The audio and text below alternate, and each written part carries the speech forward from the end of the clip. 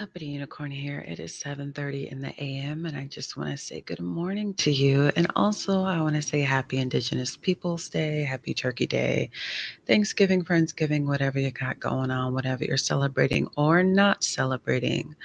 Happy that to you.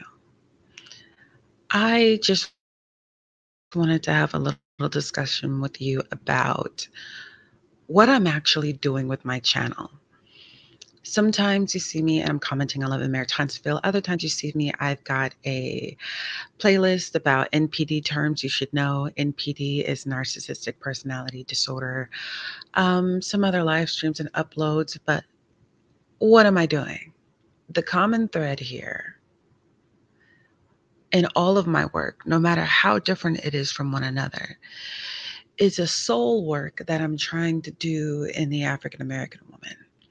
Now, if you're not African American, but you benefit from that, sister, I welcome you. That you may be Caribbean, you may be African, you may be indigenous, you may be Arab, Asian, like Melanesian, Fijian, Samoan, Tongan. Like, I welcome you to glean whatever little nuggets you can from this. African Americans have done well, especially the women. We've done well to begin conversations that become global. So, for example, when the African American woman started talking about natural hair, you saw it spread to the UK, and all these communities started, talking natural hair. Um, when the African American woman started talking colorism, you see all over India and Pakistan, these women using the same terminology and being inspired by the conversation. So we are a group of people who, and I don't take it lightly, we are trendsetters. Um, and not in a haha, look at me, I did it first, but in a way that it's like we've been through so much that we are a group of people who all people can relate to. We are a group of people who all people can relate to. Not everyone can relate to, um, the Danish or the Swedes or insert people group, but African Americans are people who globally, nations of people find themselves being able to relate in one way or another. Um, so I welcome that. uh, as long as you are citing your sources, I wouldn't count that as plagiarism or cultural appropriation because, in reality, so much of what the African American deals with, the world has it yet to come. So, African Americans deal with a lot of stuff first, and then it spreads throughout the rest of the world based on colonialism and who has that kind of power. So when I say I'm trying to do a soul work in African American women, what I'm trying to undo is that colonial hangover of self-hatred. Okay, that's my shtick. Like that's a thing that I have always been anti since I was a child. When I look at Black women and they hate their skin color or they hate their hair or they hate, something else that makes them powerfully and uniquely them. Somebody say fearfully and wonderfully made. Somebody who has read the Bible say fearfully and wonderfully made, because that never made sense to me until I saw the Black woman in her true light. Now, there's a man, rest in peace, Alfredo Bowman, who was known as Dr. Sebi. And I followed him in the last 3 to 4 months of his life.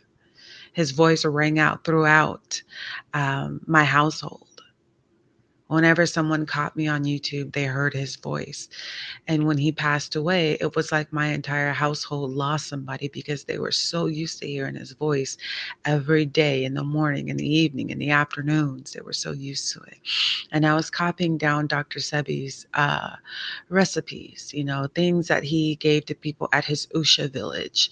Um, and some of these things I have memorized, some of these things I still have my list, but he was curing different diseases in people, things that cause people to feel bad about themselves, herpes and HIV and whatever else, things we were told that aren't healable, but in reality, you cleanse the mucus in your body, you can press the reset button on anything.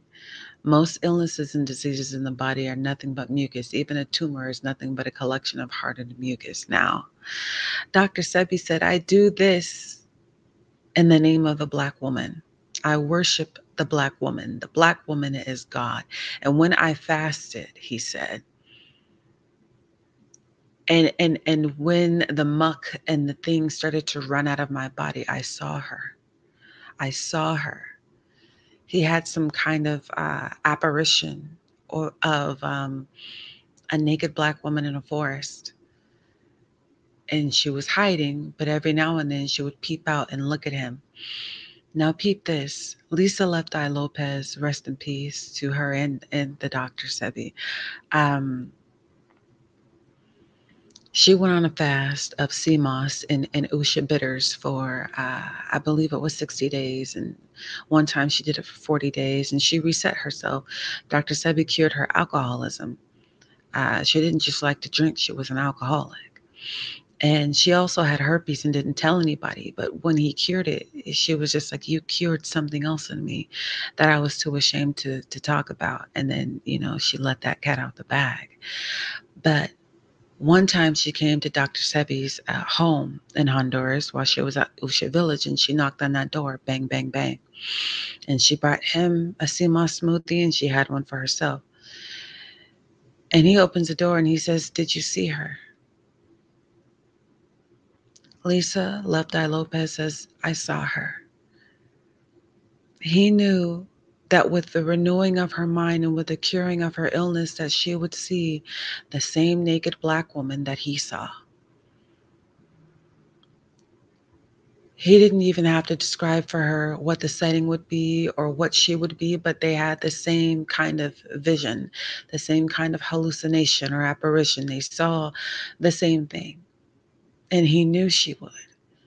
And he said, all of my striving, all of my working, whenever people would call Dr. Sebi a lie and a quack, he would say, I would never do that to my mother. I would never do that to my grandmother. What do I look like making a fool out of them by being a perpetrator, by being a faker, right?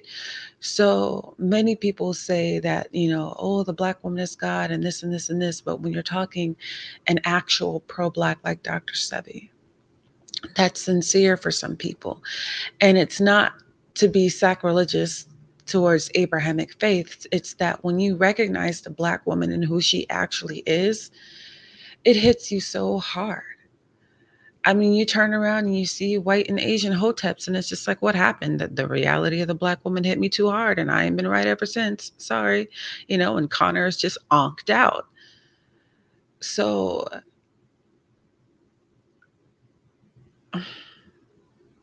a lot of Black women, a lot of us, and it's not our fault, a lot of us don't know who we are. And there are people who know who we are and they're blown away. They're never the same.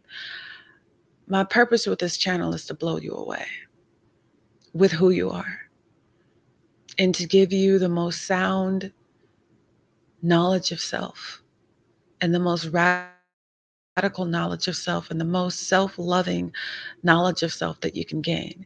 And one of the biggest enemies to that is pick me culture. And of course, the word pick me originated in the African American community because no one has done pick me to a more toxic degree than the African American woman. Nobody, nobody, nobody. You could argue that, the palm colored American woman of colonial descent has done it worse.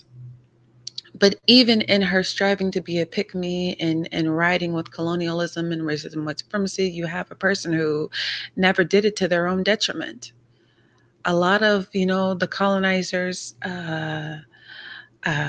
missions was in the name of her, was in her name, was in the name of her purity, was in the name of her vagina, was in the name of protecting her private parts from non-white men and whatever. Even during her oppression, even during her worst pick-me era, right? During chattel slavery and Reconstruction and segregation and Jim Crow, right? Even in her worst era, she was still being put on a pedestal. Black women have known no such thing. Black women have known no such thing. The unambiguously Black woman has known no such thing in her pick-me-ness. And she has chosen everyone but herself in her pick-me-ness.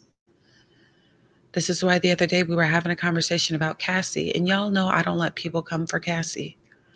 Y'all know I'm not willing to do that. Beautiful biracial black woman, beautiful multiracial black woman. But her being multiracial has amplified her voice in a way that Kiki Palmer didn't get, Meg the Stallion didn't get, Kim Porter didn't get, and so many other people who are unambiguously black and dark skinned and non mixed didn't get. So many people are giving her the benefit of the doubt who never gave Meg the Stallion got shot. She got shot and people weren't giving her the benefit of the doubt. But most of us have not questioned Cassie, and those of us who have, y'all saw my video. I already came for someone in specific for doing that to her. But even though I rejoice in that, and that makes me happy that Cassie has been heard, I cannot deny the fact that colorism has something to do with that, even within the Black community. Racism has something to do with that, even within the Black community. Because you see that the unambiguously Black woman is never the perfect victim. It's never, oh, what was her, poor her, I pity her. It's no, it's probably her fault. Well, what did she do? Well, what was she wearing? Well, how did she act? You know how Black women are, blah, blah, blah. Even if she's the sweetest little thing, even if she's the sweetest little thing.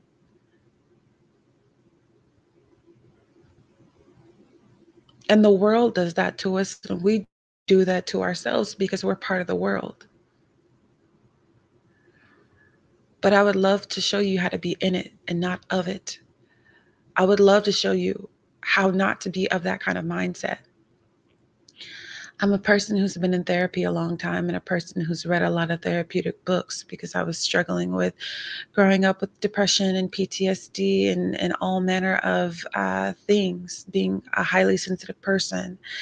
And I have had to glean so much knowledge just to formulate myself into a formidable person. I've had to carry so much of my pain to the promised land with me and let that transform me as a person. And I know that path because I've been on it for so long. It's like Harriet Tubman going between, somebody say for Harriet, thank you, Kimberly, Nicole Foster. Um, for Harriet, man. Sometimes you got to do some stuff and you say, this is for Harriet. Sometimes you got to do some stuff and it's like, well, maybe the people living with me right now, maybe they can't honor my mission, but this one's for Harriet. Anyhow, it's like Harriet Tubman having that path from north to south memorized, that Underground Railroad memorized. Like maybe she could or couldn't explain it to you. Maybe she had to take you herself because she knew the way, and she herself became a map because she knew the way. This is something where I know the way. This is my Red Sea. This is I this is my staff. I and by the way, historically, the sea Moses parted was not the Red Sea, but we'll let that slide. Um, but I know the way. And one of the number one things that I want to do is I want to sever that pick me from the African American female psyche. I didn't say I wanted to sever your love for your man, your loyalty to your man. I didn't say I wanted to sever a good home or a good marriage. I didn't say I wanted to come for love because there's nothing like love. And damn it, let me tell you, if life is a game, love is the prize. If life is a game, love is the prize. If life is a game, love is the prize. There's nothing like that. There's nothing like love. And I say that to you as a widow. There's nothing like love. Mr. Uppity loved me down. You know that 1+1 Beyonce said, and you got enough for the both of us? Yeah, that was Mr. Uppity. Just love me crazy.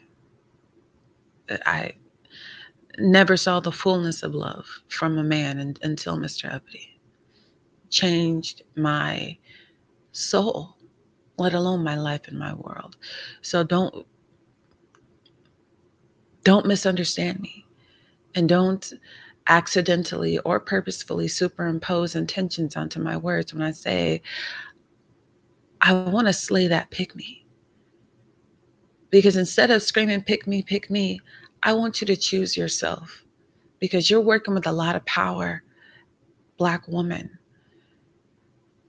And you'll notice there's a trend where now everybody's trying to kiss your ass all over the place. Now people want to say, oh, thank you, Black woman. Thank you, Black woman, because it was a thankless job before, wasn't it? Because we were all pick-me's.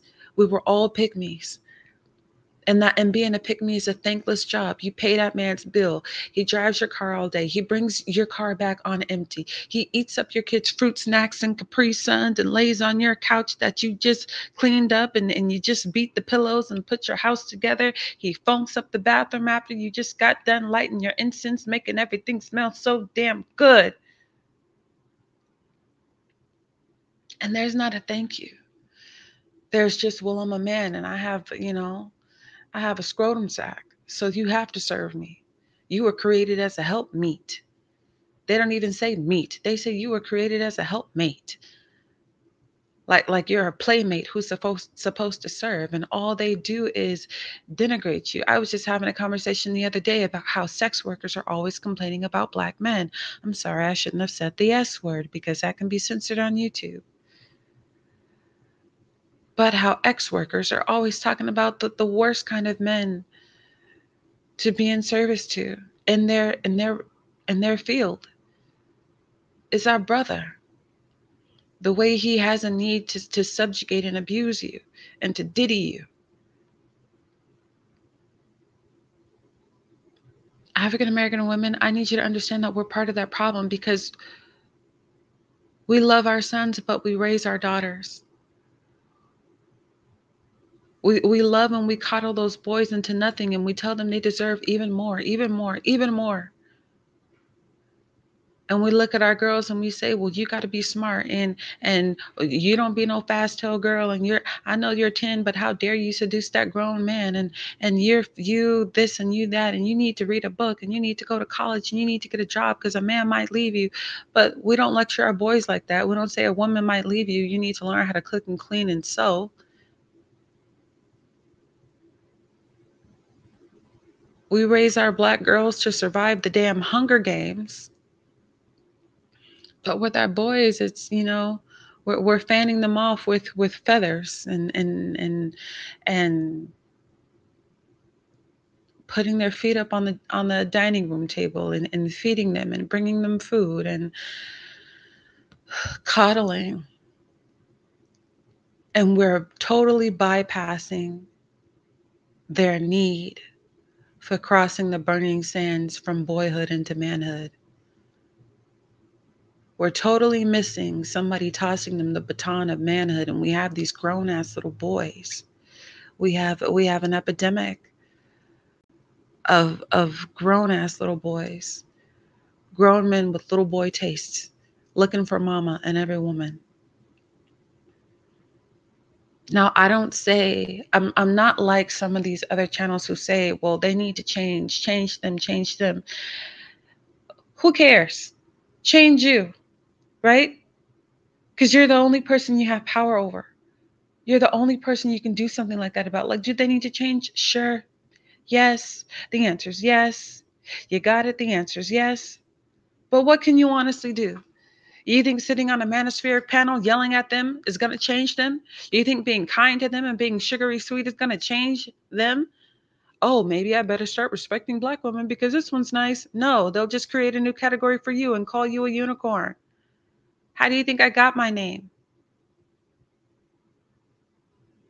They'll just create a new category for you and diss the rest of your sisters and diss your mother and diss your aunt and diss your daughter and diss your niece, your whole tribe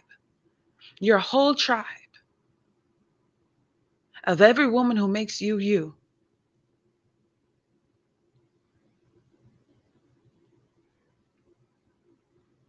So what about if we planted something new in you and let the anti-pick me take root in you? Where you love yourself so much, you're not trying to be picked and begging to be picked, but rather you have a slew of men to pick from if you want them. You have a slew of suitors to pick from if you want them. And can I tell you something honestly? Sincere self esteem and confidence is the winning key. And here's the deal, I can be generous with that information. I don't have to gatekeep that information because I know good and damn well sincere confidence and self love, that is hard to come by. So many people fake it. So many people fake it. I remember when Jay-Z didn't love himself, he used to wear all manner of jewels and always just lavish ridiculous things. When Jay-Z came into self-love and came into his manhood, and hear me out, ladies, this is just an example because I'm not trying to make you Jay-Z or whatever. But you saw his style get plainer and plainer and plainer. You saw the big gaudy jewelry disappear into something subtle, a subtle black diamond necklace. He became more subtle, because he didn't need that to flash because he was flashing in his own eyes. He didn't need that to shine because, the girl dad, Jay-Z, shines all by himself. He didn't need a low cut Caesar to show everybody, look, I have good hair, I got waves, right? That's what he used to wear. He's like, Beyonce had to say it for him. F this fade and waves, I'm gonna let it jet all up, right? When you start to love yourself, you start to really kick it with your natural state. And please don't let me make you think that that means you have to get rid of all the weaves and all the wigs and all the clip-ins. You don't. But you start to kick it with who you actually are and like it. There are signs of a person who has self-love. And so many of us don't have it. It's crazy. So many of us are walking around here with void and vacant self-esteem. And that's not a term I created. That is a term by Dr. Joy DeGruy Leary. Remember, I told you, I read the doctors. I pay attention to what they have to say. There is an endless kind of suffering that is low self-esteem. There's an endless kind of suffering that is self-rejection.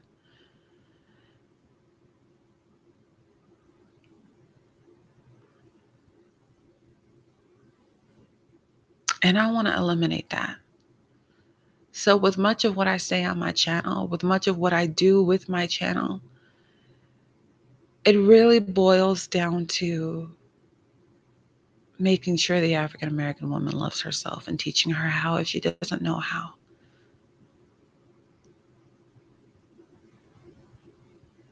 I had a video the other day where I was talking about how African American women, the way that you are, not just your name and reputation, but the way that we are, makes us desirable to so many men around the world. And none of us believe it until we travel. All our brothers will be like, oh, those men only fetishize you. They don't want you. They don't want you. They don't want you. And if you travel enough, you see these African American women, they're married all over the world to men in their respective countries, to Arabs and Africans and Asians, wherever they are, because there's something about your way, about the way you have been bent and contorted into such a dope woman, that most women are not on that type of time. They're like, be all that for what? What do I look like? Supergirl? I need a break. Soft life, ew. Nah, black girl, you do too much. Like, you blow people's minds because you are too much. You're the mosties. Yeah, we stay doing the most. And the thing is, you don't have to, so lay your burden down. You don't have to, so lay your burden down. I know there's a brother who taught you that you have to. I know there's a hotep who taught you that you have to, who taught you that you were worthless unless you're cooking and cleaning and slaving and paying. But you don't have to. So lay your burden down. I know your back hurt. Your back hurt from carrying the culture. Your back hurt from carrying the accountability. Your back hurt from carrying his mistakes. Your back hurt for carrying what it is to be a pick me. You have to break yourself to be a pick me. You know who the pick me auntie is? The pick me auntie who maybe she's not in high school betraying her friends anymore over some musty little boy that don't even really like her, right? Because pick me's like to do that. They love to betray their girlfriends over a little boy, some musty man that don't even like them. The pick me auntie says, shame on you, you fast tail little girl. What were you doing wearing that? No wonder he touched you. That's the pick me auntie.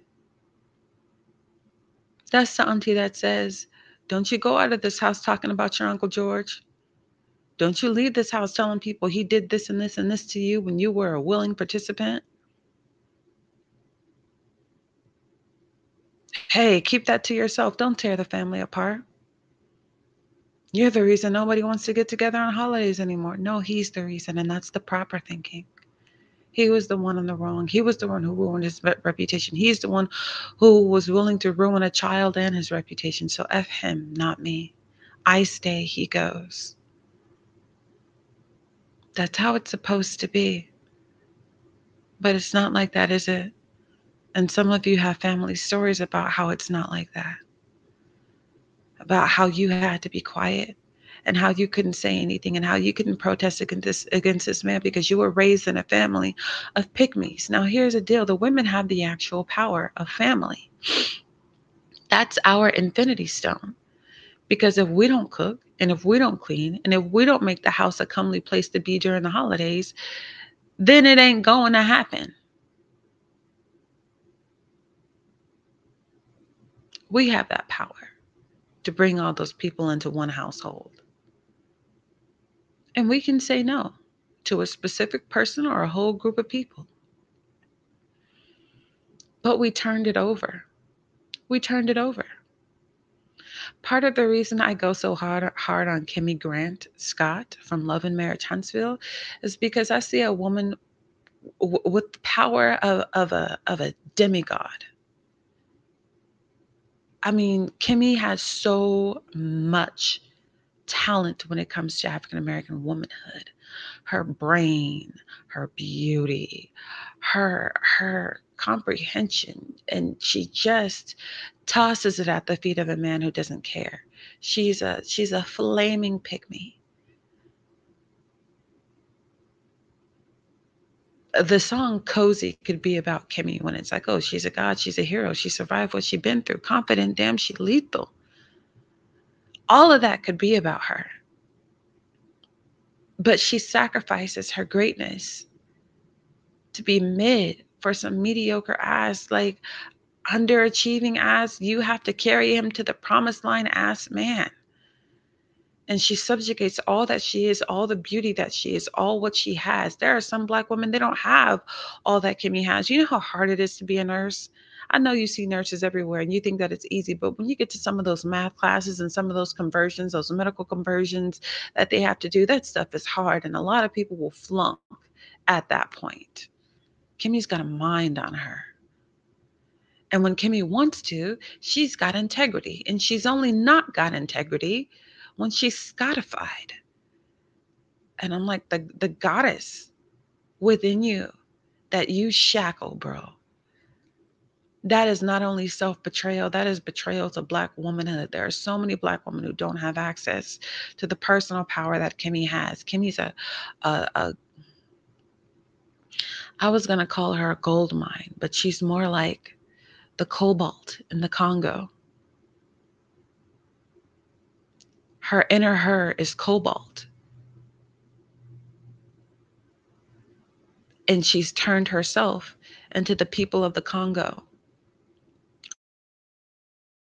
who are mining that cobalt for oppressors. She's mining her inner cobalt for Maurice. And it'd be one thing if you were, you know, sharing yourself with someone who deserves it. Sharing yourself with somebody who kisses your feet and who carries you across the threshold and who makes sure you don't do anything but lay on your back without having to roll over and suffer through it. But while you're fighting, stage 4 Scorpion Pisces Cancer, it's like, no, I'm gonna take care of you. Don't move. Just breathe. Eat, sleep, breathe. That's all you need to do until it's done.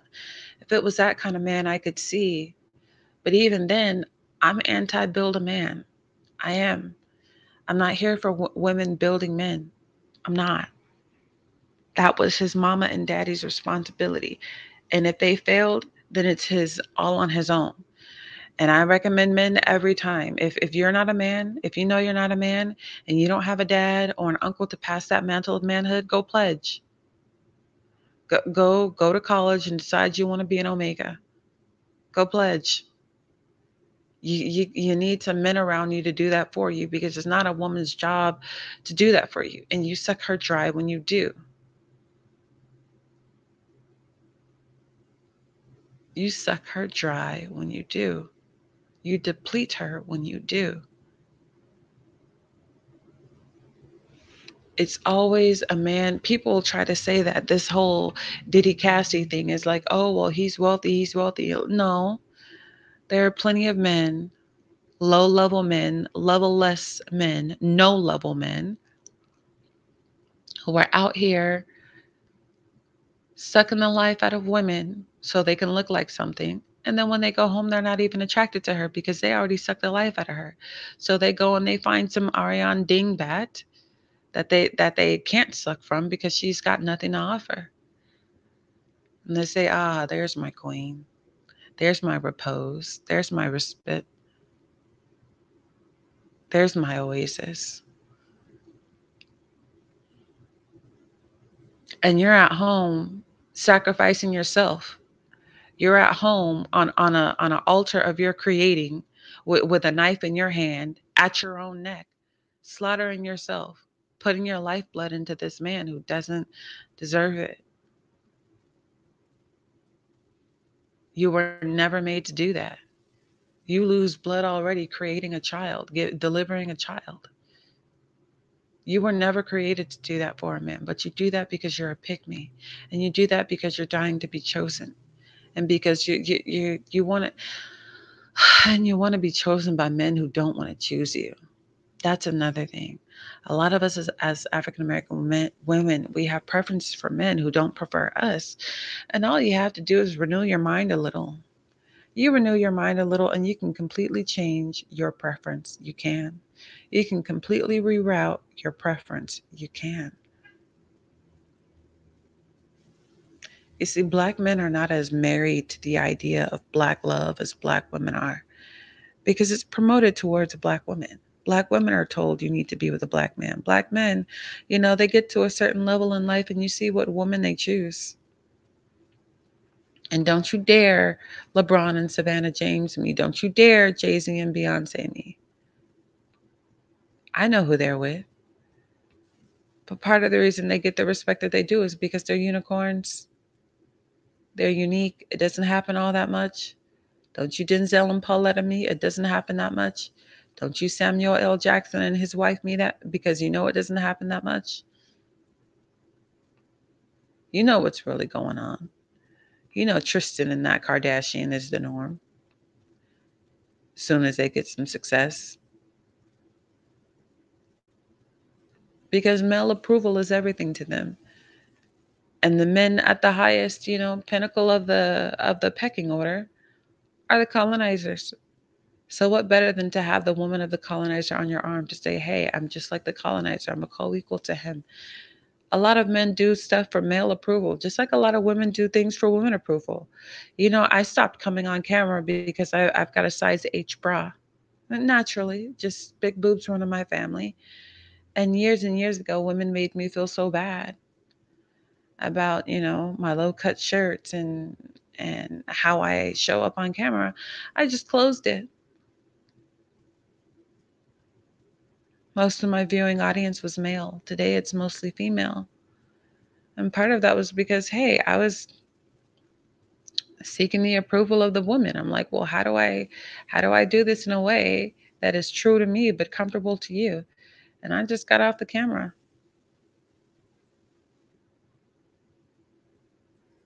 And my thing with low cut tops, one, I like them and that's my business.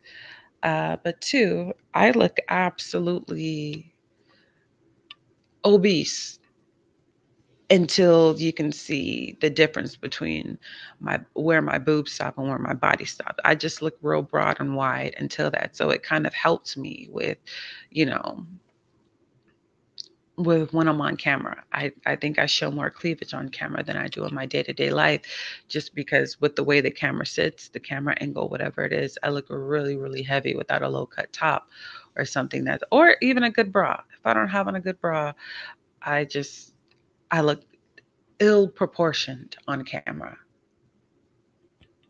Just a thing. Um, I've gotten to a place where I feel like my message is tried and true enough for me to return as I am, and for women not to take it as personally. Because I know having a problem with that, if it's not coming from Islam and if it's not coming from Christianity, if it's not coming from Judaism, I mean, which is all, I mean, these are all patriarchal religions. If it's not coming from that, it's coming from pick me. The fact that a woman in a low cut top could be, that you could target for bullying simply because it's a low cut top and she's busty. I'm like, oh, that comes from the pick me. And I know how to deal with her. And if you let me deal with her, I will take her out of you. That is a spirit that has possessed us. I can take her out of you. You don't necessarily need that spirit of competition with other women. And I'm not a person who's against friendly competition, emphasis on friendly competition. But pick me competition has never been friendly. It destroys friendships, it destroys sisterhood. And part of the reason you go all around these black YouTube channels by women and you see that there's no sisterhood. That's part of the reason I love the Gossip Girls, because they are sisters, okay? They don't have none of that jealousy competition. They make fun of each other. They have a good time. It's part of the reason I like their dynamic so much, because they don't have to be afraid of one another. They don't have to be Shanquella Robinson with one another, where somebody's going to take you to Cabo outside the country. And because you're the shit and you're unambiguously black and they don't know how to deal with that, me and the mixed girls who ought to be better than you are going to beat you until we eliminate you. Because that's what really happens when you're a badass dark skin. It's one thing to be a badass mixed chick or light skin, but it's a whole nother thing when you're a badass dark skin, because they expect a light skinned girl or a mixed girl to be the prettiest girl. But when you're dark skinned and you're the best thing, it's like, nope, nope, can't handle it. This jacks up my worldview. My worldview is that all of us are superior to all of you, and I'm going to eliminate you so that's no so my worldview can be true. That's how that happens. That's pick me. So if I could show you how to isolate pick me, how to identify pick me, and how to avoid pick me, I would love to. But the first work has to be done in you. Just like for me to have this as a speaking point and as a channel mission, the work had to be done first in me. I was a flaming pick me. I was a flaming patriarchy princess. And I ruined so much of my youth and so much of my life by choosing everybody over me, trying to be picked. And I'm telling you, now that I choose me and I pick me and I actively pick me every day, oh my goodness, the roles are reversed. And I'm older and I weigh more than I ever have. When I was drop dead gorgeous, I could barely have access to the things of drop dead gorgeous because I was such a pick me. And even if people had a high estimation of me, when they found that low self esteem, they would start to esteem me as I esteemed myself, because you teach people how to treat you. And I treated myself any kind of way. And so everybody else was willing to treat me any kind of way. I had to stop victimizing myself. I had to own the fact that I was victimizing myself, that I was abusing myself, being this pick me. And that's what it is. And every time you see a pick me, it's like, when I'm irritated with Kimmy, I'm just like, you know what, Kimmy, I don't even have to go hard on you because you go hard on yourself. And I don't have to lay one hand on you. I don't have to do nothing because Maurice will do it and you'll let him. How about that? I don't even have to get worked up because you're going to go home and you're going to get it. And that's why you're on the show saying you don't want to go home, and how the most stress in your life is at home. Yeah, because that's what being a pick me does. That's what it creates. So, with all of my content and with all of the commentary that I do, I always come back to these specific themes because being a pick me isn't just bad for you, it's bad for the people around you. It's bad for the people around you.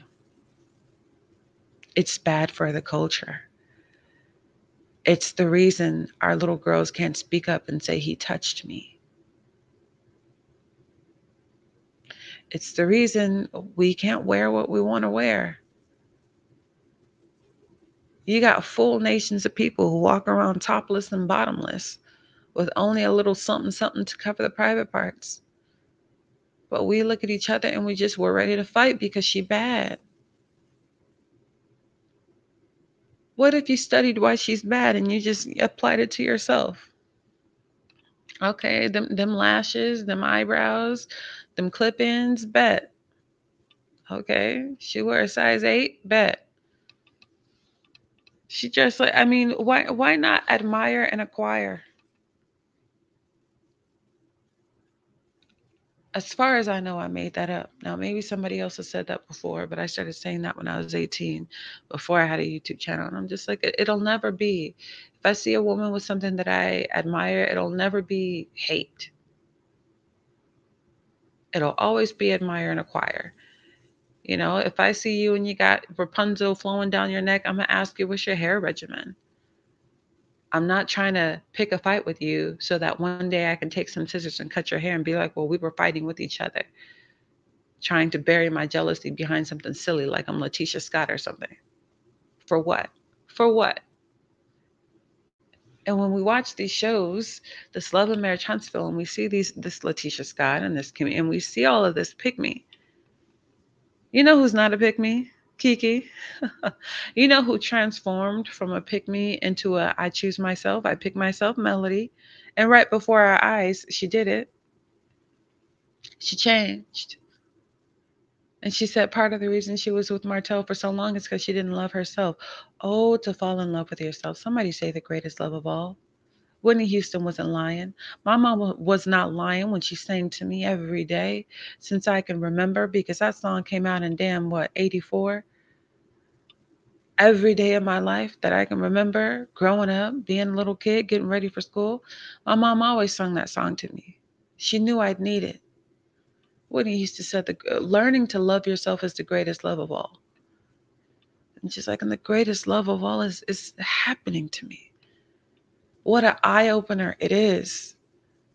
What a beautiful thing. You could cry at an altar by yourself like Melody Cherie when you fall in love with yourself. Just like we cry at these weddings and we see the love and the commitment and it's so beautiful, you could be at an altar by yourself and people could feel the same way because when that love is real, it moves your heart.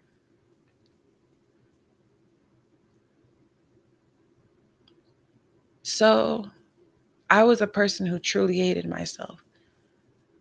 At the peak of my beauty, in my teens and 20s, I had self hatred.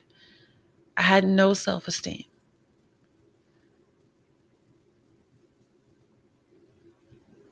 And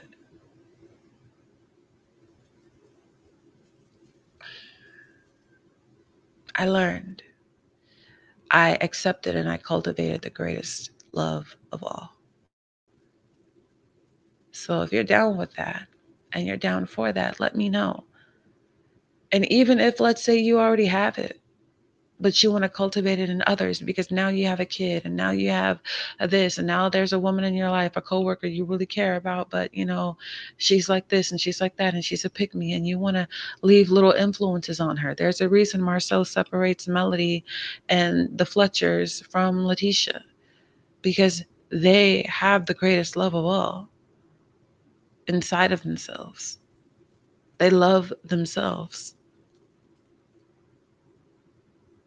And he wants her to keep away from that so she can continue loving him the most.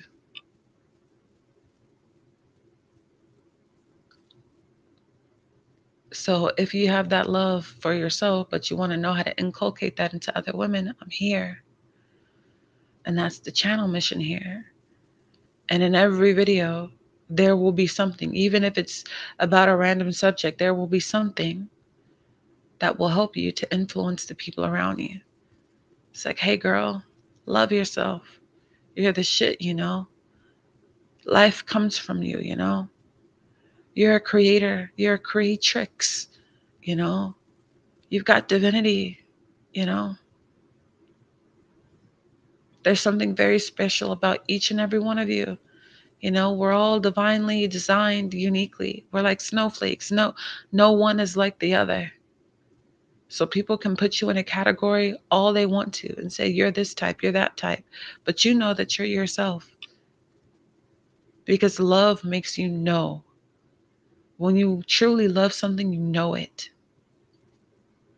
People out there love Beyonce's music. Honey, they know it.